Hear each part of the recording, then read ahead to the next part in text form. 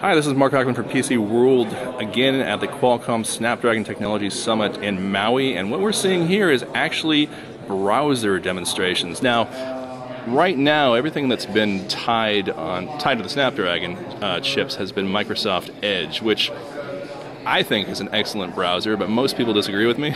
Most people would prefer to actually use Chrome, Google Chrome, or Firefox or something else. So the problem is that we haven't had an ARM64 version of this until now. So what we're seeing on the right, this is actually Chromium.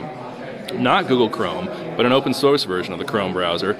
And honestly, when we go to a big media heavy website, everything looks great. It snaps, everything is responsive almost immediately. Things are actually, I would say, quite impressive in terms of performance. That's indicative of two things. One is the browser itself, and second is the Qualcomm Snapdragon 8cx processor powering it all. This chip will actually ship in the third quarter of next year. We don't have any customers as yet, but the whole premise of this chip is that performance is going to be on par with a PC, specifically a Core i5 U series. So what we're seeing on the right, again, was Chromium. What we're seeing on the left, actually, is Firefox Nightly.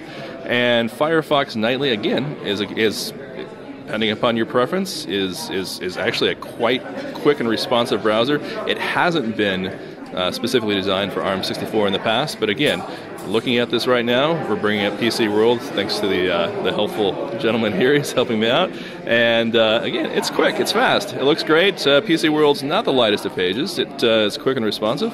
Oh, there happens to be that story right in top there. So hopefully we'll see a little bit more of that today. So basically the bottom line is that we have two things coming together. We have the performance of the 8cx chip, and we have work on the browser side of things, making everything quick and responsive. Good news if you're interested in a Snapdragon chip because of that huge, enormous battery life, which right now with the 8cx is over 24 hours. This is Mark Hockman from PC World here at the Qualcomm Snapdragon Technology Summit in Maui, and we'll hopefully have more videos explaining some of the features of the new chip as the day progresses. Thanks.